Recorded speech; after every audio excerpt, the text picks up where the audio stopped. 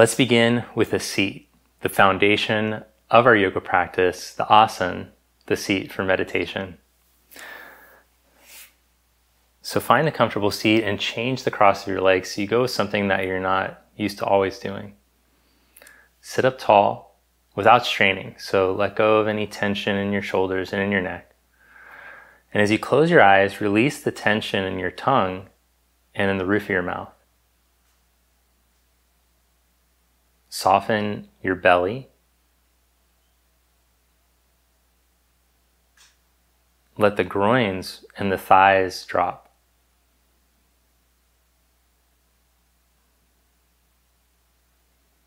And even though there's some effort to keep the spine upright, let the muscles, the more peripheral muscles, start to spread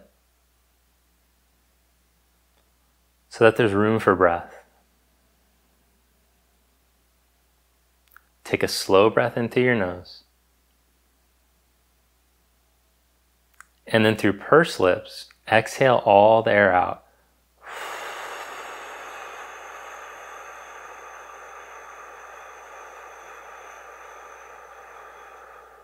In through the nose.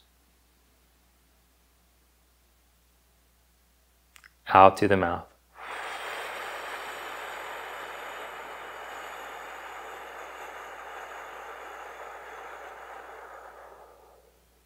One more clearing breath like that, into the nose. Out through the mouth.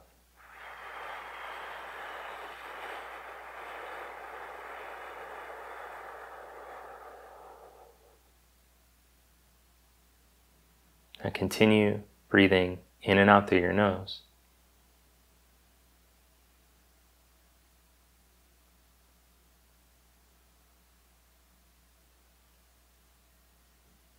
And that exhalation through the mouth, or the longer exhalation, is a very powerful technique to draw us inward and to help the body to relax and ground. So just notice how much more calm, relaxed, and grounded you feel.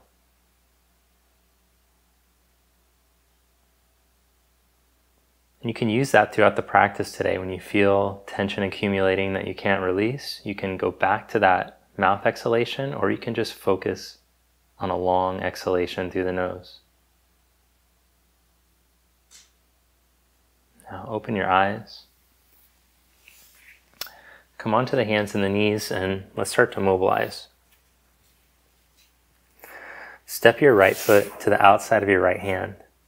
Depending on your flexibility, you can keep the back knee down or lift the back knee. Twist and reach your back ribs towards the ground so that the elbow comes towards the ground. As you inhale, twist open. Reach your arm up. Exhale, turn the rib cage, keeping your back leg stretched. Inhale to twist. Now bring the hand down, and as you exhale, stretch the right leg towards straight. If you're less flexible, you can drop the back knee down. Rebend, and as you inhale, twist. Exhale, hamstring stretch. Inhale, bend and twist. Exhale, hamstring stretch. Rebend into the inhalation.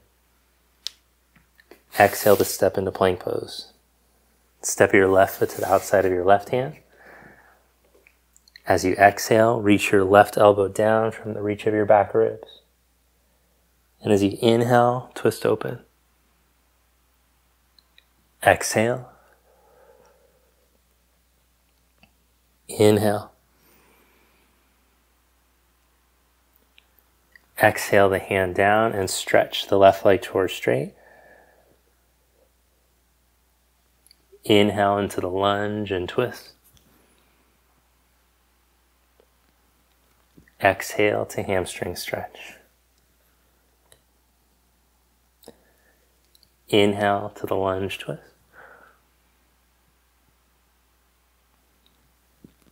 Exhale to hamstring stretch. Inhale back into the lunge and step into plank pose. Set the knees down. And with the toes curled under, reach your hips back towards your heels. Lengthen through your side ribs. From your side ribs to your armpits to your fingers, stretch the lats, the side body. And as you inhale, come up hands to knees, hips towards wrists, roll the chest open. And as you exhale, reach and stretch back.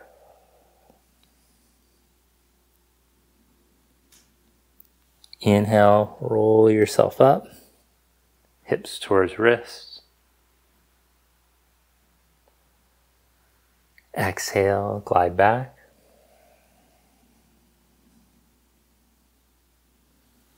Inhale.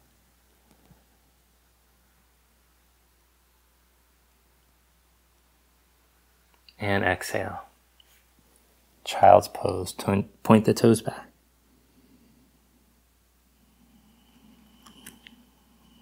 Come up on the hands and knees and stretch back into your first downward facing dog.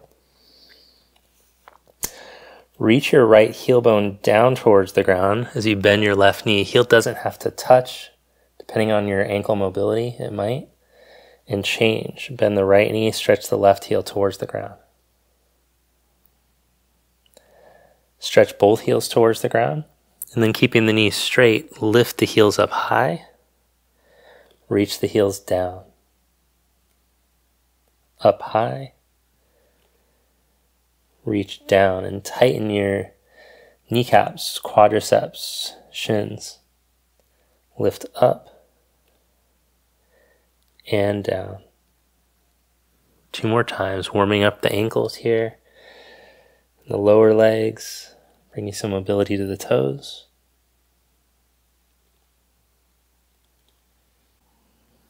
Press your left big toe mound down and stretch your right leg up behind you. As you exhale, bring your knee to your right armpit. Inhale, control back up. Exhale to your right armpit. Inhale back up. Step your foot up to your thumb. Come up into warrior 1, back heel down, or crescent if you want to work on more stability.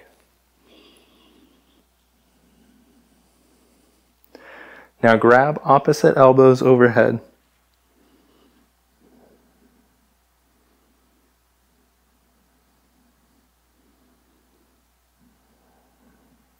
Visualize the sides of your body lengthening up to your armpits and your elbows as your tailbone elongates down towards the earth.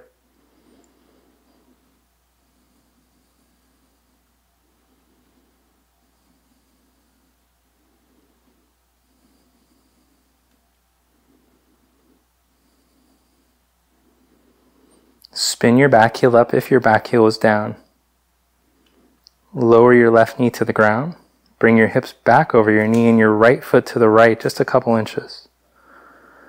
Look up towards your left elbow and side bend over to your right. Just a gentle side bend as you tuck your left buttock under. Then come back up, raise your arms up, take a hold of your left wrist, and side bend over to the right again. Come back up, arms up. Hands down to the inside of your foot. Lift your back knee up. Step into plank position. 3 chaturanga push-ups or 5 scat push-ups, your call. Oh, you having a nightmare, bear? Then lower all the way down. This time, clasp your hands behind your back. Roll your chest and shoulders open as you inhale. Reach through the toes as you press the 10 toes down. Tighten the kneecaps. Roll your heart forward. Chin like it's holding a grapefruit between your chin and your chest. Stretch and elongate. Lower your heart down. Press back into downward facing dog. Press your right big toe mound and raise your left leg up. Exhale the knee to your right armpit. Inhale back up. Exhale to your left. Inhale back up. Step so lightly, if there was a sleeping dog next to you, it wouldn't wake him.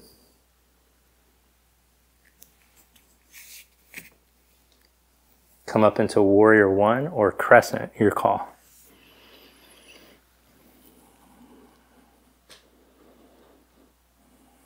Grab a hold of opposite elbows.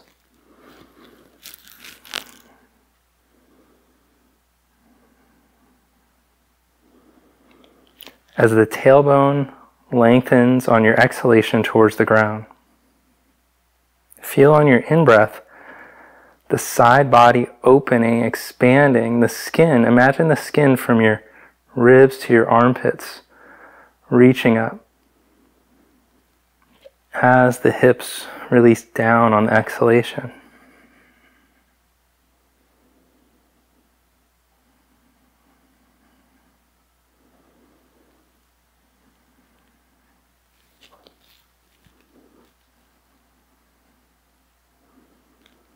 If your back heel is down in warrior one, spin your back heel up now. Lower your back knee down to the ground, hips back over top of that knee. Left foot goes to the left a bit. Tuck your right buttock under a bit. And then side bend gently to your left. As you lift up through the elbow, look up towards the elbow. Think of getting higher instead of how far over you can go. Get more height from your right side body up through your elbow. Come back up, reach arms up. Take a hold of wrist. And one more time.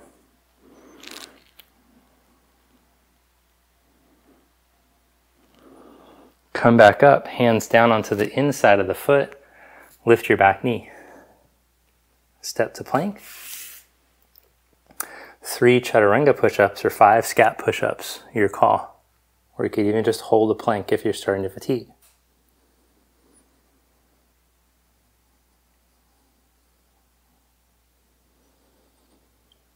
Lower all the way down. Point toes back one more time, clasp hands, roll shoulders open, heart open. Reach heart forward, but don't lead from the chin. Hold the grapefruit between your chin and your chest, and reach the chest. Reach through the toes, reach the buttocks and hips out of the lower back at the same time.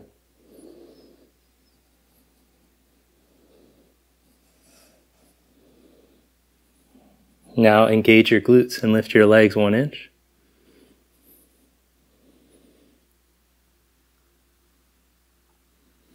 Release, lower your heart, press up and back, downward facing dog.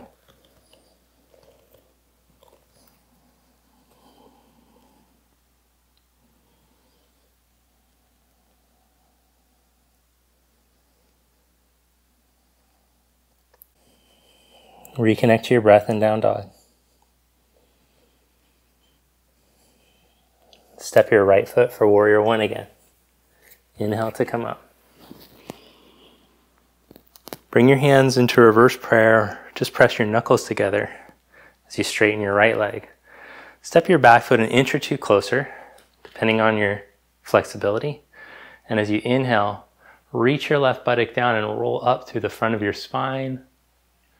And as you exhale, take all of that length out over your leg. Fold forward halfway. Use your hands to make sure that your spine is elongated, that you still have a flat back. And then as you exhale, take all of that length out over your leg.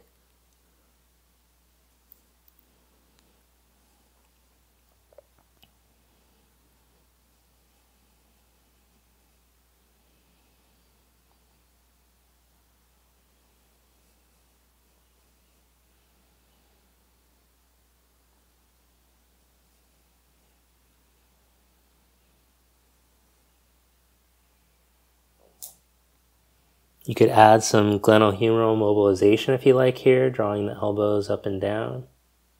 Or you can just be still and watch your breath. Then interlock your hands and reach your knuckles up and over.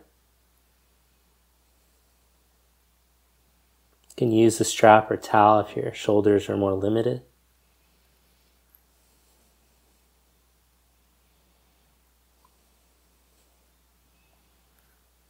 Then press and reach down through your feet, come up to stand. Step your back leg forward. Stand tall, Tadasana. Press down through your left foot and hug your right knee up to your chest. You can stay here, or if you have the flexibility to, you could take your big toe out in front of you. But don't force it. And if you're somewhere in between, I always suggest using support and working on standing tall as you let the hamstrings lengthen. 5 breaths. So if you can feel in your body that there's too much tension when you're trying to hold something that's challenging, you'll actually be cueing the nervous system to create more tension so that you'll never open up in the pose. So for example, if the hand to big toe is challenging, you'll learn to open up by using support and staying calm. Now change hands and twist. So left hand comes to the outside of the knee if you're working with bent knee. If you're working with big toe, you catch big toe and twist. And if you're working with credenza, you take this situation. Whatever you got going.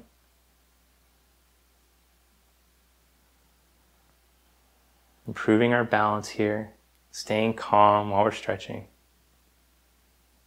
In through the nose and out through the nose. Slow exhalations. Now come back to center and raise your arms up. Now bend that knee and drive it up an inch higher without tucking your butt.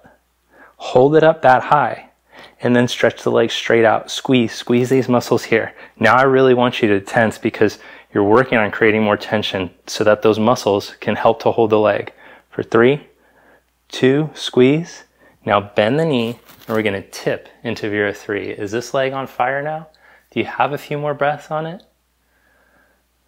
If you need support, put your hands on a chair, on blocks, whatever.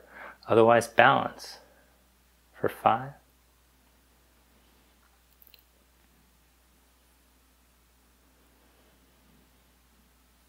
Good job. Bend your left knee and step back into Warrior 1.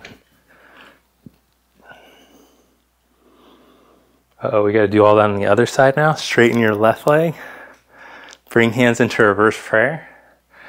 Reach down through the right buttock as you inhale, lift your chest, roll your chest open.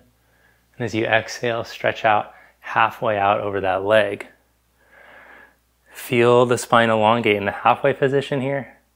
And then as you exhale, go all the way out.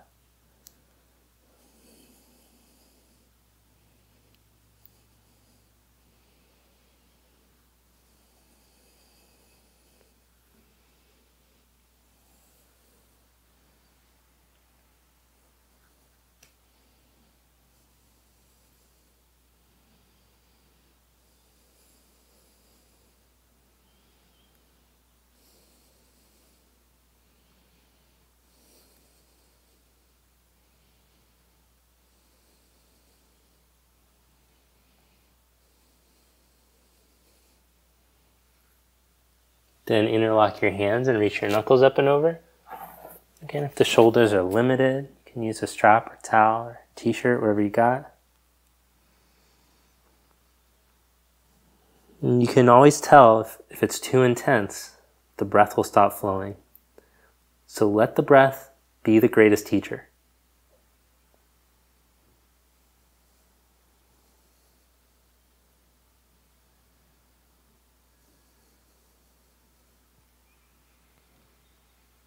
Press into your feet and come back up. Step forward to the front of your mat. Reach down through your right foot and hug your left knee up. You can just hold your knee, or you can take the big toe out in front of you if you have the flexibility. If you don't yet, but you'd like to work on it, you'll use a chair, something. Make sure that you can stand tall. You're not tucked under to get the foot up to the position you're in. Holding for 2 more slow breaths here.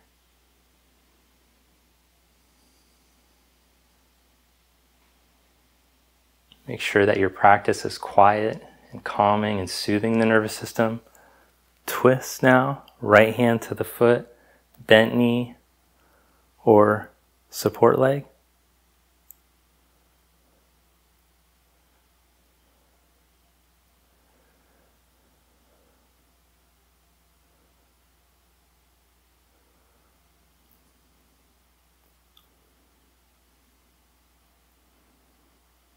Now I understand in some countries they practice a drinking game where they drink whenever I say credenza. So that's what I read that in the comments somewhere. It's a joke because I say credenza a lot, I guess. Now come back to center and lift your leg off the credenza. Drink again. Okay, bend your knee, and as you press down to your right foot, lift and drive the left knee up as high as you can without tucking your butt. Keep the knee that high. Now stretch the leg straight out and squeeze top of the leg stuff. Squeeze above the kneecap, hip flexor, squeeze, squeeze, squeeze for 3. Squeeze, 2, squeeze. Bend the knee, tip into Vira 3. And you should have better access now to stretching this back leg. Look at that.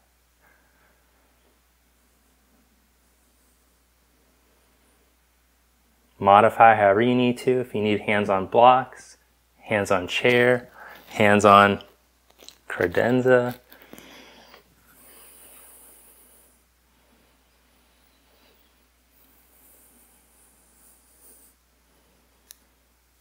Step back into Vira 1. Hands to prayer. Spin your back heel up and twist.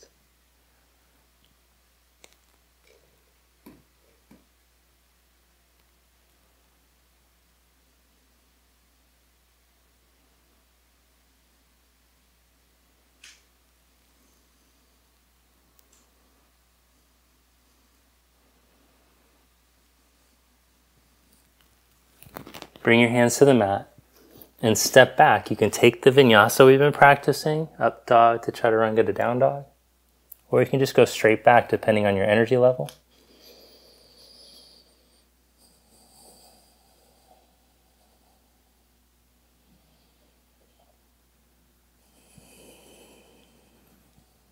Step your left foot for Vira 1.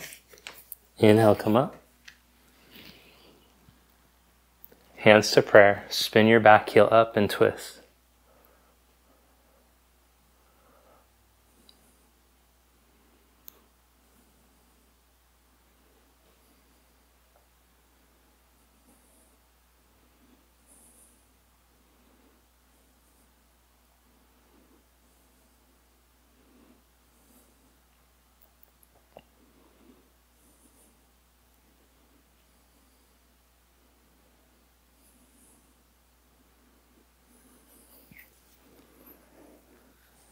Bring your hands down and again step back into down dog or take the vinyasa.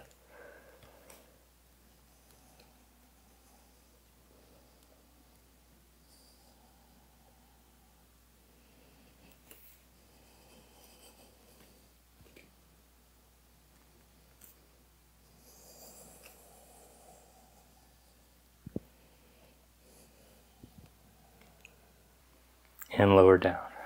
Now for your final stretch, you could take a single leg pigeon and hang out there, or you can do a twist with me. So up to you. Single leg pigeon, you know how to get into it. If you're gonna do the twist from a side lying position, take your arm up, over, and into the twist.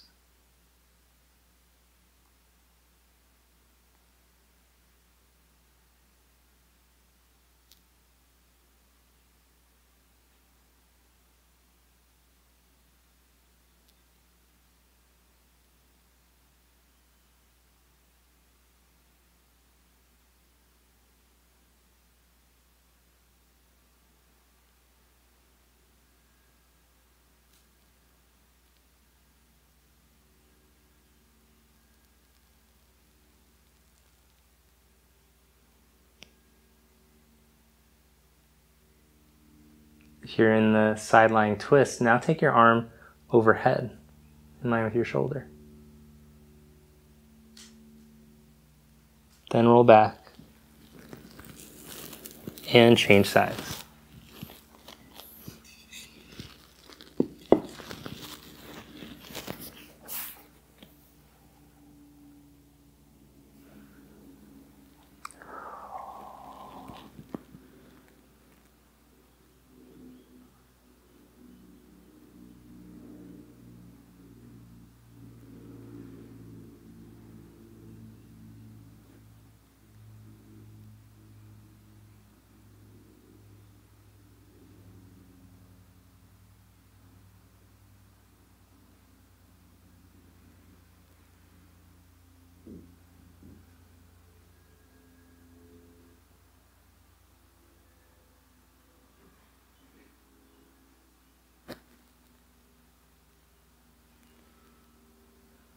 If you're in the side twist, take the arm overhead now.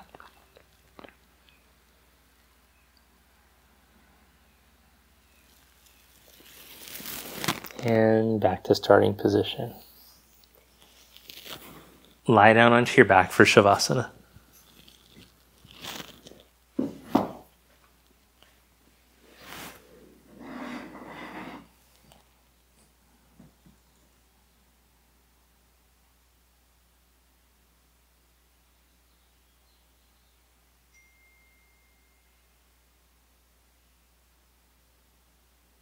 Now let's do that same breath technique that we started class with. In through the nose, fill your lungs. And out through pursed lips.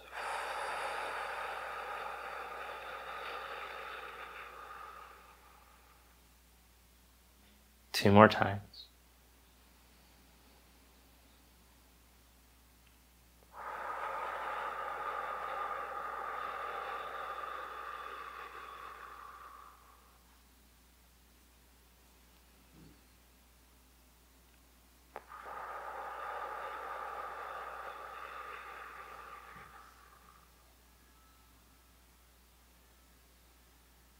And let go completely. Feel the feet and the legs get heavy and drop. Like they're sinking an inch deeper.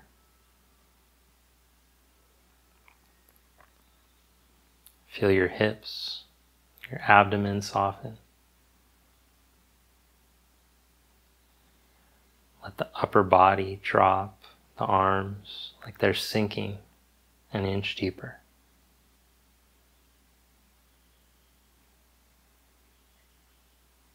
Let go of any tension in the neck and in the muscles of the face.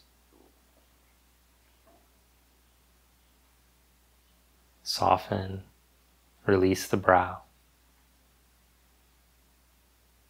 Release the forehead.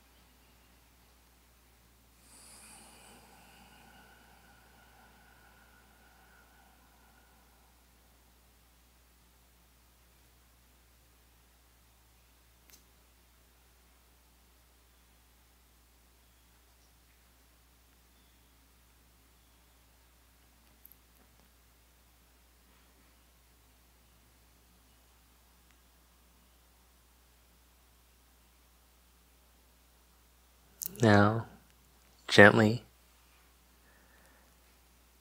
bend the knees.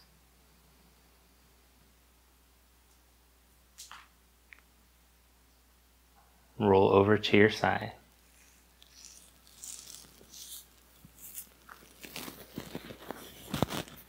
And press yourself up to seated.